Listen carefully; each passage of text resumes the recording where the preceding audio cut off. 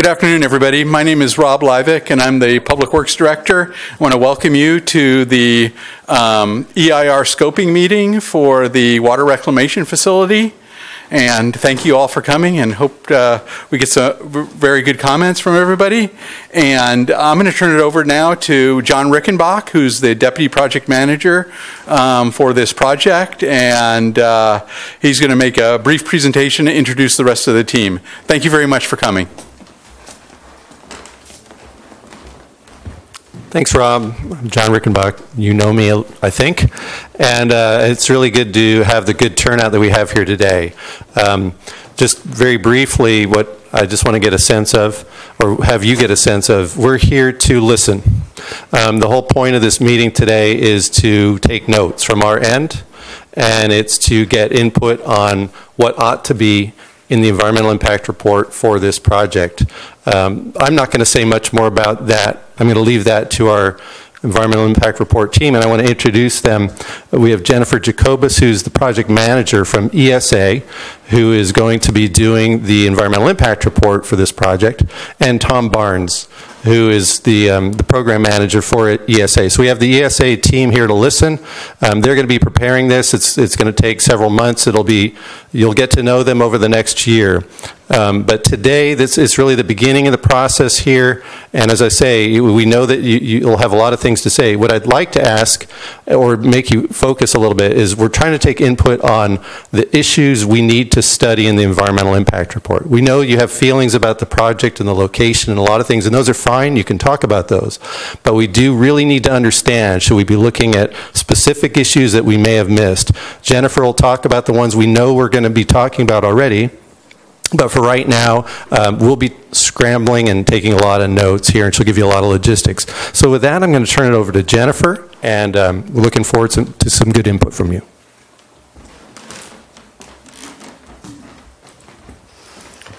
Thank you, John. Jennifer Jacobus with ESA. I'm going to jump right in here with the presentation. I'm going to give a brief presentation, and then we're going to open this up to the floor for folks to give us their comments.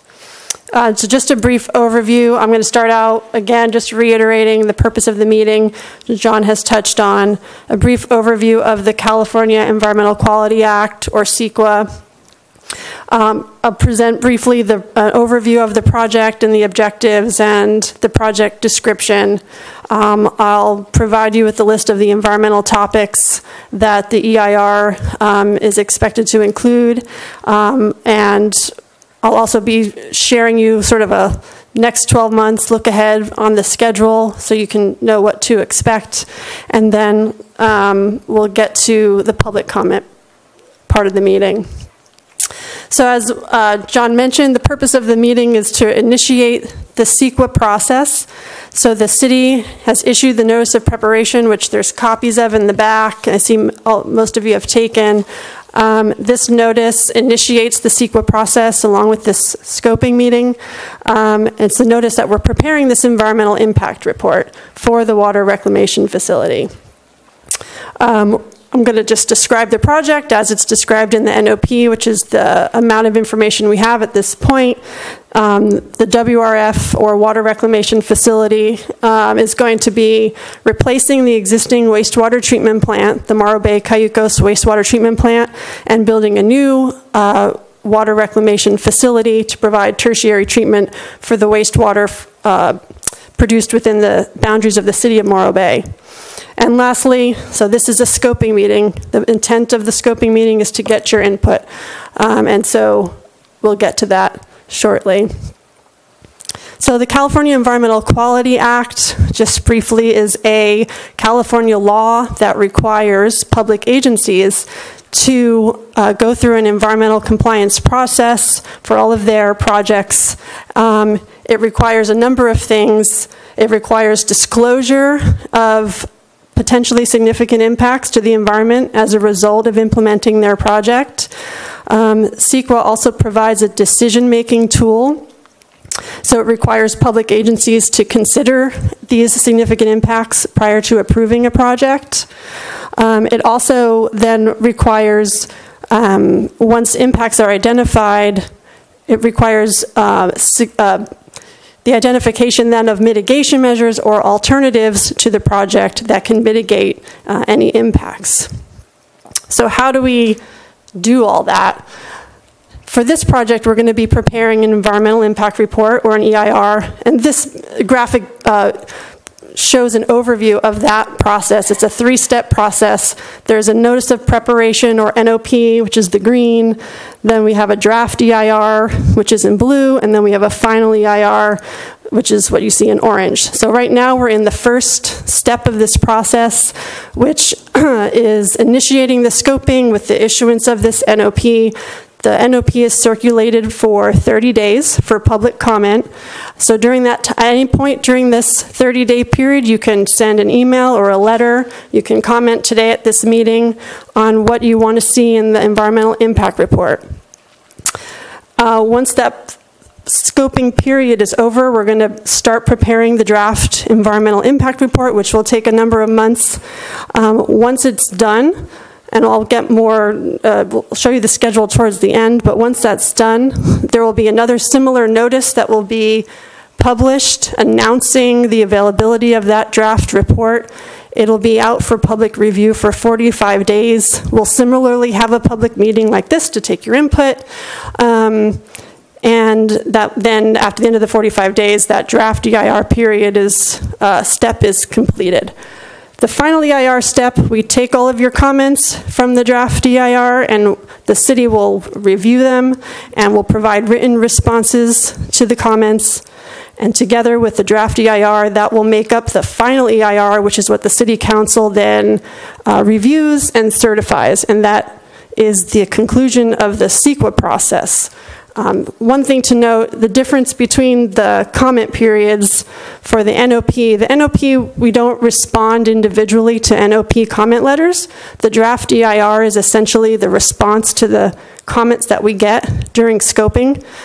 When you submit a comment letter during the draft EIR, then there are actual written responses to those comments, just to distinguish between those two. So like I said, the notice of preparation has been published. This is required by CEQA to announce the EIRs being prepared. It starts the scoping process. It allows us to get stakeholder input from the public, from you, and also from state and local agencies as well. And this helps for us to focus the content of the EIR and to focus on the concerns of the public and the state agencies. So as you probably know, the WRF project overall is intended to replace the existing wastewater treatment plant. So the existing treatment plant will be decommissioned, and instead the city and Cayuco Sanitary District will each be implementing their own individual treatment plants. So the WRF project for the city will provide tertiary treatment for all wastewater effluent within the city, and the Cayuco Sanitary District will be implementing their own separate project to treat the effluent that's produced within their boundaries. This map shows the location of the proposed WRF location for the city. This is the site that we're going to be evaluating in the environmental impact report. It's located a little north of, you can see it's this sort of white shaded area over here. It's located north of Highway 1. This is South Bay Boulevard down here. And this is identifying the location of the existing wastewater treatment plant that's going to be decommissioned. And there's a map. This map is also included in the NOP that you have. The objectives of the project are to produce tertiary disinfected wastewater in accordance with the California Code of Regulations Title 22, which provides the requirements for unrestricted urban irrigation. These are objectives, again, also in the NOP that you have. The objective is to produce reclaimed wastewater for potential users, such as landscape, private and public landscape areas, agricultural irrigation, and groundwater recharge. Another objective is to ensure compatibility with neighboring land uses, and to design the project to treat contaminants of emerging concern in the future, to design the project for optimal energy recovery, and also to allow for other possible municipal functions at the new WRF site. Overall, the project's going to be implemented in 2 phases.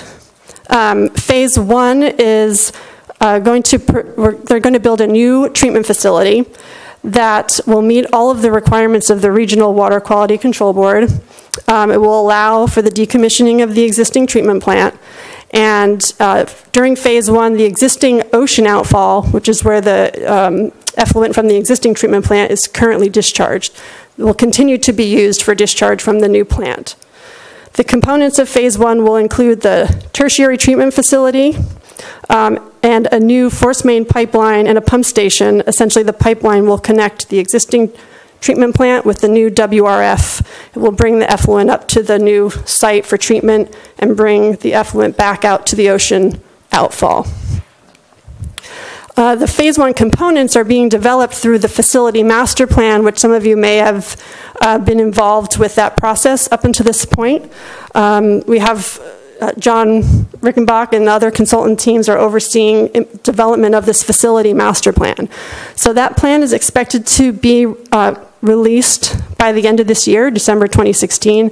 And the description of the project in that plan is what we will use as our project description and what we will be evaluating in the EIR. Phase 2 of the project will focus on reclamation and reuse of the recycled water. And this is going to provide an augmentation to the city's water supply, and will also reduce some discharge through the ocean outfall, as the water that gets produced at the new plant will be reused for irrigation or recharge. The components of that will include some additional advanced treatment facilities at the new WRF site, and depending on the end users of that recycled water, some additional infrastructure such as pipelines in order to bring the recycled water to the end users. Phase 2 is being developed through the preparation of a master reclamation plan. This plan is going to be, the draft plan is expected to be released in March of next year.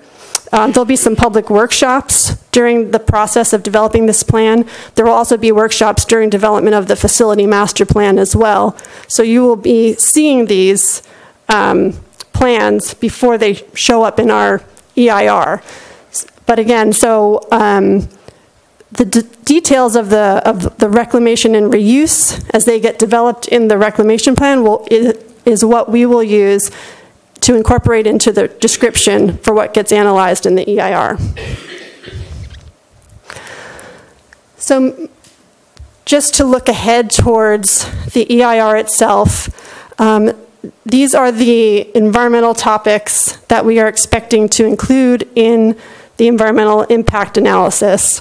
So CEQA requires us to evaluate direct and indirect and cumulative impacts to a number of resources that include aesthetics, air quality, agriculture and forestry, biological resources, cultural resources, geology, soils and seismicity, greenhouse gas emissions, hazards and hazardous materials, hydrology, water quality, land use and planning, noise, population and housing, public services, traffic, transportation, utilities, and energy. So that's the suite of environmental topics that we are planning to include in the EIR. So we'll develop our project description and evaluate how construction and operation of the new project will affect these resources.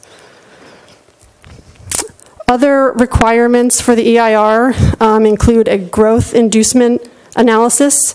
So we'll be analyzing impacts to future population and growth in Morro Bay as a result of the project. An alternatives analysis is also required in the EIR. So we will be including an overview of the extensive alternative screening process that the city has undertaken over the last couple of years. We will certainly be providing an overview of that process to tell the story of how we ended up here at this location. we'll be providing a no project alternative, which is a CEQA requirement. And then once we have determined what the significant impacts of the project are, we'll be looking, similar to mitigation measures, we'll also be considering alternatives that might be able to be implemented in order to avoid any potentially significant impacts that might result as part of the project. So the overall schedule, right now we're in the NOP comment period, which runs through September 7th. Once that period closes, the facility master plan is still being, oops, sorry. Oh, I lost it.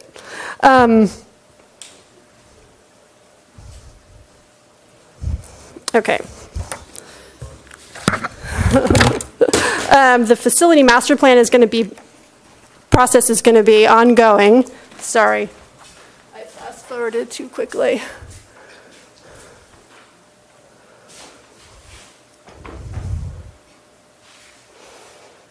Perfect. Thank you. I won't touch that. Okay, the facility master plan is being developed. This shows that going through the end of 2016, December 2016. Right now there's an estimated date for October for a public workshop to present the draft facility master plan. The reclamation plan is also ongoing through March of 2017, and there will also be again a public workshop to present the draft master reclamation plan to the public. While that's ongoing, we'll be preparing the draft EIR, and right now we're expecting in July of 2017 that the draft EIR will be released. And we're showing a 45-day public review period in the August to September of 2017 timeframe, and there will be another public meeting as well during that 45 days. And then final EIR preparation in October and November, with final EIR certification in November of 2017. So, just to reiterate, the scoping period right now ends on September 7th. So that means that comments can be provided to us at any time between now and that date through email or through written mailed comments. The NOP is available online. It's also available here tonight. We are going to open this up now for you to provide us with comments now tonight. We have comment cards available that were back on the table. If you are not ready to provide us with oral comments, you can take that card with you so you have the contact information. You can write down your comment and hand it to us today before you leave, or we're going to open up the floor right now for oral comments. And as John mentioned, we're going to turn the podium around so you can come up and speak into the mic, if you will, to provide us with your comments. We'd like to focus on what you want to see included or analyzed in the EIR, and we're going to take that with us and consider that as we're preparing the EIR.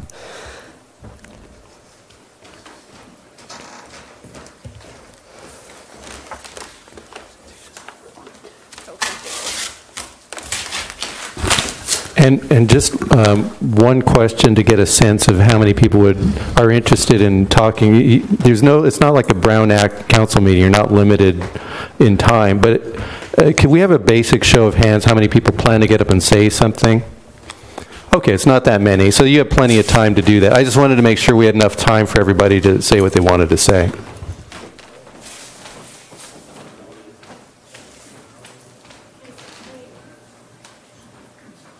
So, Any volunteers for, please feel free to come up, and if you would make your comment at the podium, it will be recorded. my name is Tom. I am also going to record it up here on the board so you can see what we're hearing. My name's John Mino. Being the closest landowner to the proposed WRF, I have many concerns regarding the project. Certainly making sure the facility and road access is properly fenced, screened, and made to aesthetically fit with the agricultural surroundings are extremely important. Providing the maximum physical buffer to my property is also essential for the protection of our agricultural operation. Without seeing the facility master plan, it is difficult to comment completely in regard to these issues at this time. The NOP on page 5 has a list called Project Need and Objectives. 6 objectives are listed, all but 1 appear to make sense. I take issue with the 5th objective, designed to allow for other possible municipal functions at the WRF site. I believe a more appropriate objective would be to minimize the conversion of agriculturally zoned land to non-agricultural uses. The present NOP stated objective of allowing other possible municipal functions at the site is vague and of concern as to what the potential impact would be in the future. One thing that would seem to be clear is that the footprint of the site would have to be expanded in order to allow for these types of future uses. Site expansion would only serve to increase the conversion of productive agricultural land to uses theoretically not allowed in the coastal agricultural zone and to make buffering and hiding the facility more difficult. One use that has been suggested previously is for a corporate yard to be included on the site. If that were the case, valuable agricultural soils would be paved and no longer have the ability to absorb runoff or to be used for productive agriculture. In their place would be a non-permeable surface with the potential for increased storm runoff and associated pollution to the estuary from vehicle, gas, and oil leaks. The current corporate yard is centrally located in the city. Moving the yard to this more remote location would increase vehicle miles traveled with resulting pollution, traffic, and neighbor conflict issues. There is ample room within the existing city boundary for such uses. I would respectfully submit that municipal uses should stay in the area they are zoned for and not expanded out to areas less appropriate for such activities. Having a sewer facility next to a property is not anything we had anticipated. The location chosen, even with mitigation, will have many undesirable effects for us. I would request that the city be a good neighbor and not add further uses other than those absolutely necessary for the operation and maintenance of the WRF.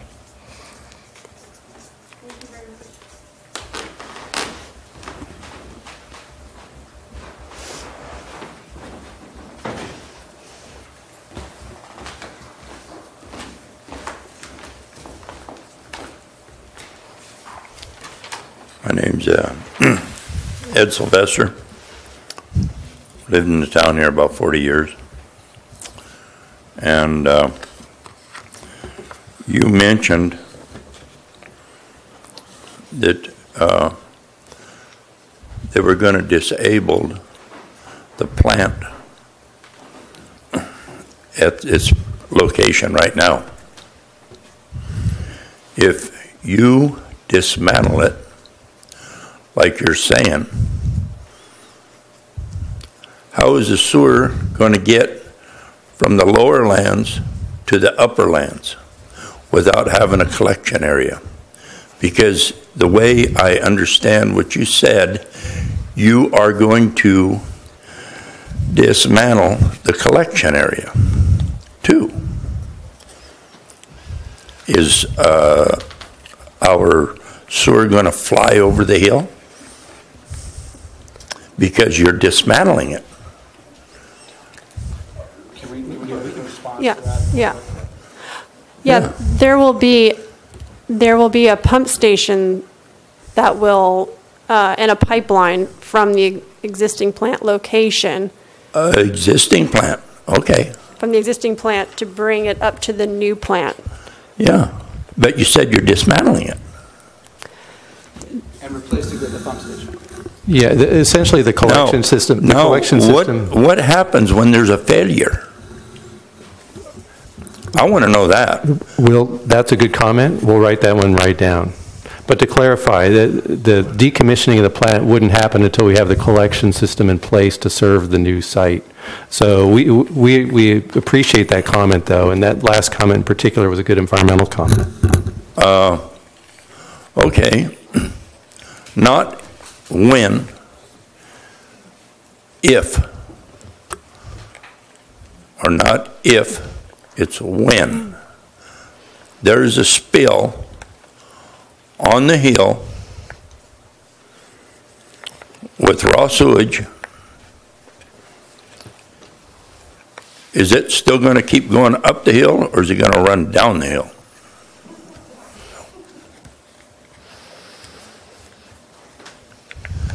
Now,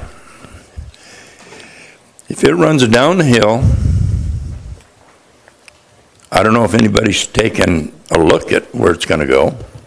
It's going to go down by the hospital, raw sewage. It's going to go under the freeway. It's going to go on top of the ground, in back of the trailer park, under Quintana, into our watershed.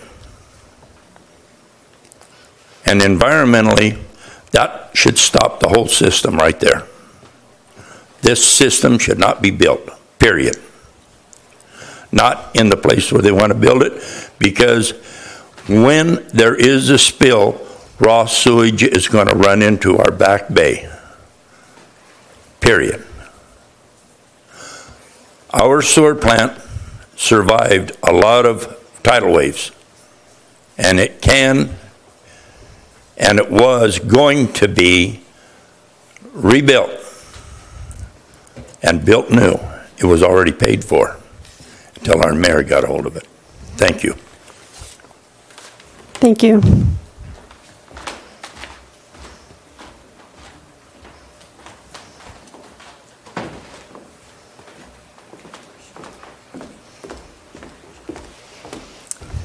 Hello, my name is Melinda Elster, and I am a member of the Morro Bay community for many years.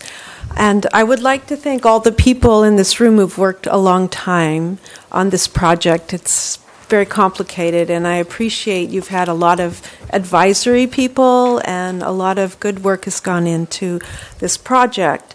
The three issues that I am concerned about from an environmental perspective is that, as you've stated, all the alternative sites that have been stated in some of the prior documents would be put on a level playing field with the Tri-W, and everybody would evaluate them accordingly, which I believe the CEQA process would include. The second concern I have is because you're moving everything outside of the city into the county, and the distances involved are much increased, that there will be a much greater energy impact in terms of greenhouse gas production. Mm-hmm. And I believe that was one of the factors that was considered in all the other sites, and obviously this is going to have the greatest impact to the community and to the larger area.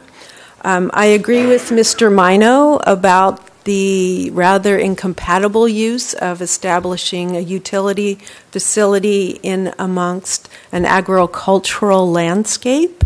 And so I would like to express my concern that the master facility plan include in great detail any other potential development, because I believe the best possible solution is the smallest footprint possible. So whatever environmental impacts you have, and there will be, and they are going to be large, will be as constrained as possible. And I share Mr. Sylvester's concern about what's going to happen with the sewage spill, because sadly it's going to be a when, not a if. And I worked as an NEP volunteer for many years testing water at two of those sites right downhill from Tri-W. The cleanest water was always at Twin Bridges. The other water up the Choro Creek was consistently at a higher level of pollution because of the sewage spills that happen at Cuesta College. So it's an impacted watershed already because of the existing sewage facilities up the road. So I do share that concern, because it's a very short distance to the estuary program. So to reiterate, I would like a very detailed description of everything that will be or could be built at that site, because otherwise it is scoping creep to say, oh, a general municipal facility doesn't include anything the rest of us could make a comment upon. So thank you. Thank you.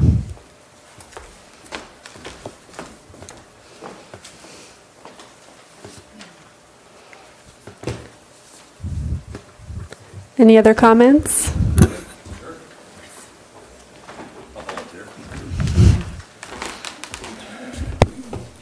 I'm Bruce Elster, longtime resident, downtown business and property owner. I've had a fair amount of experience in projects with environmental impact evaluations.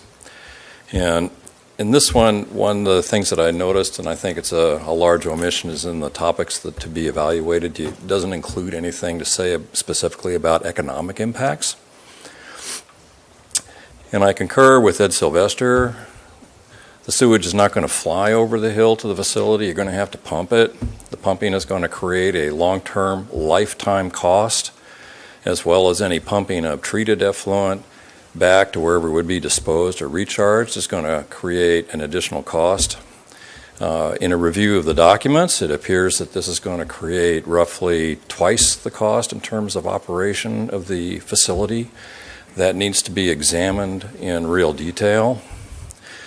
In terms of the previous evaluated sites, by all measures and what I have seen, all of the other sites on a critically objective scale appeared to be more desirable than the one that was selected, which makes this site appear to be politically expedient.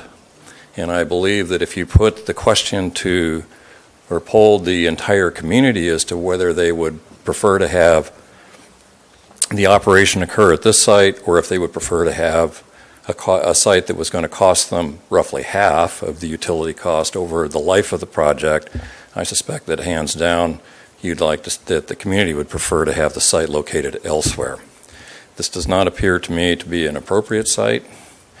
I would suggest that the other alternatives, if this is going to go forward, be evaluated on an equivalent scale to the same level of detail, so that at the end of the day, when you do publish the EIR, that the community can look at it not as a project EIR with alternatives briefly evaluated, but evaluated fully to the same level as the site that you are going to be evaluating. Thank you. Thank you.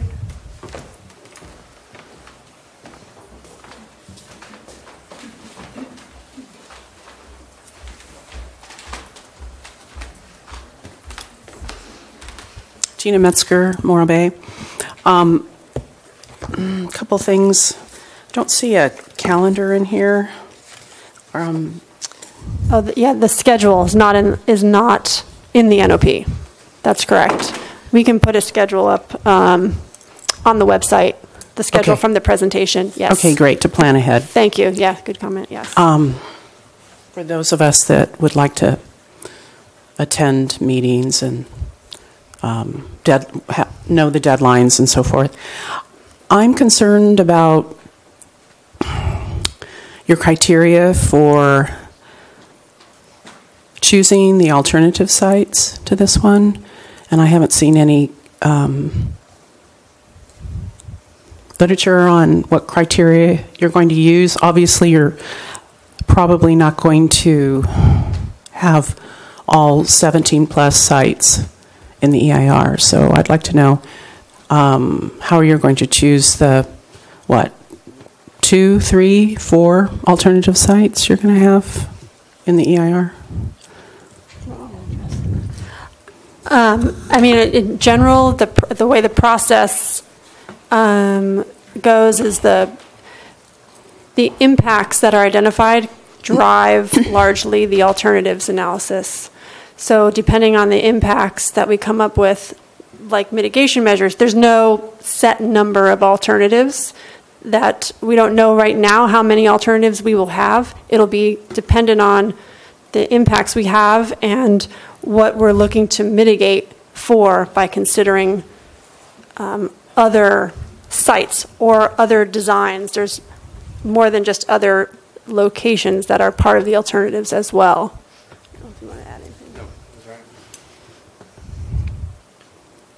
So how will you narrow down those alternatives when the time comes? I think From the 17 plus alternatives. These are good questions. I think what Jennifer said is exactly right. Every project is going to be different. Once we identify impacts and understand what those are and what it is we're trying to address, I think that frames the alternatives, not just the alternative sites, but alternative designs. Right now it's premature to understand exactly what those are, but I think we understand your concern is you want to understand, and I think we'll clearly lay out the process of how those alternatives were developed through the EIR process. But as in any EIR, you really don't know what those are until you get into the analysis itself. And about date-wise, when do you think that will be? Again, the EIR process, the draft EIR can't really start getting into great detail till we have the facility master plan, which we won't have that till toward the end of this year, and the reclamation plan comes at the beginning of next year. Draft EIR is being prepared to the extent possible through then. The analysis of those follows. When we get to the draft EIR stage is typically when we really release all that information, which we're looking at in the summer of next year.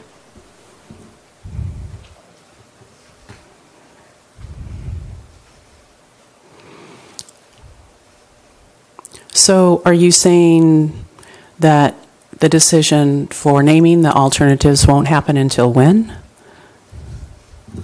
Again, the focus of the project is the South Bay Boulevard site. The alternatives come out as a result of the analysis of that. So typically, and this is true of any EIR, alternatives are framed as you do the analysis, and you really don't have that information clearly understood until the draft EIR. And keep in mind that even in the draft EIR responses, alternatives can be reframed or new ones added as a result of comments that come forward from the public or from agencies to consider other issues that had not been considered before. It's very much a fluid process. So it's really not possible to frame that in terms of a hard and fast schedule right now. The alternative analysis will be presented to the public in the draft EIR. If that's what you're trying to figure. Well, I know there's a huge amount of people that are just wondering how long this is going to be hanging over our heads concerning the Rigetti property.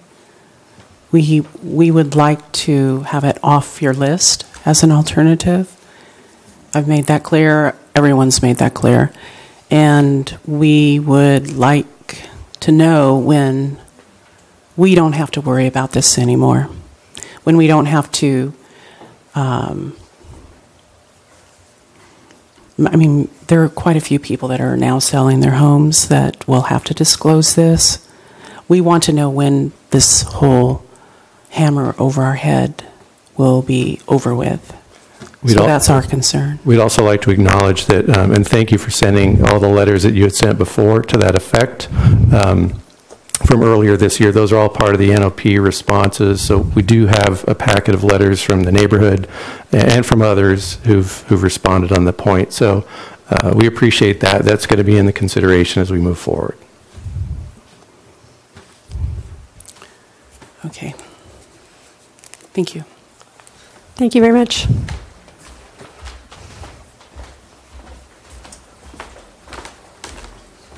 Hi, my name is George Trevelyan. I'm the owner of Grassy Bar Oyster Company in Morro Bay. And I just wanted to voice my concern about having another wastewater treatment plant in the estuary where our shellfish culture operations are going on. And we currently have to deal with the CMC and their effluent discharge. And it's been a long-term work and battle and working alongside the estuary program to try to ensure the water quality in the estuary is sufficient for raising oysters and other shellfish. And so adding another treatment facility in the watershed there is a concern. So I see that your plan is to not discharge anything into the estuary, which is very good, and that you're going to continue using the ocean outfall for the treated effluent, and then try to reduce the amount, or try to reuse that water, which is great. But I would like some to know in the design assurances of during adverse conditions, spills and that kind of thing, or what will happen. Will it go down the hill to the Costa de Flores elderly place and down past them into the estuary, or are you going to have a way to prevent that from even being a possibility? So that's my concern. Thank you. Thank you.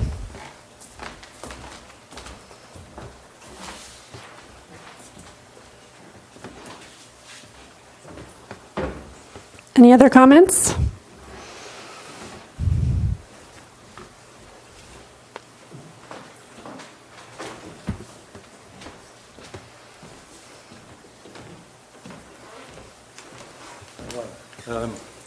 Name's Russ Banner, 1800 Quintana Road. That's the first house downwind from this facility. So that obviously I'm concerned. I want to know what happened to the Highway 41 proposal. That was where I thought it was going to be, and it's obviously a better idea to have it on Highway 41. If you're pumping from the old. Was this decided because of the environment or because of lawyers pushing it somewhere else? Again, it's a good question, but it's right now we're talking about environmental issues per se. The first one you had about odors and wind is a very good one. The decision to start studying at the site right here came out as a result of a long process that's taken over 3 years to get to this point. Had a lot of input to get along the way to where we are. We are examining the South Bay Boulevard site in depth in the EIR, and that process, the point we're at now is to figure out what the impacts are of doing that. At the end of all that, then the council's in a position to decide, is this the right place to do it? So that's all I can really say at this point. How firm is this location? How firm? It sounds like this is the site to be analyzed in the EIR and a facility master plan, and if it can be mitigated and designed properly, it's the preferred site for the council at this point. We'll see what happens as a result of the process. Any process, that's why we go through it, to deal with things we don't know right now. Yeah, I still don't understand why it wasn't put on Highway 41. Is there an answer to that, or? I think there's a series of the council and the team went through a process, and there's multiple documents that have gone through Does sort of the council live on Highway 41? I appreciate the comments. We understand your concerns about the location, where it is relative to where you live. We understand that, and the environmental impact that you suggested that you're downwind. Are there other concerns you have relative, environmental concerns relative to your house and the location of the site, just besides odor and air quality, presumably? I haven't got any at the moment, but I'll think of plenty. And we'd love to hear them. Please send us a note and an email to that effect.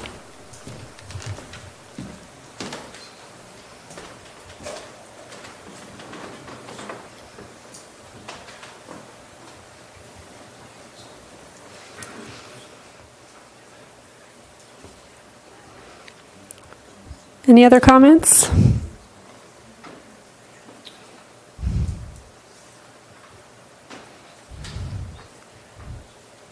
Going once, going twice? Okay. Thank you all so much. We're going to close the meeting, and we appreciate you coming and giving us your input. And again, just as a reminder, we do have some, maybe there's some extra NOPs at the back, but online we have the same information. September 7th is the date we're looking to have all your comments in, either via email or letter, and we really look forward to having that. Thanks for the great turnout today.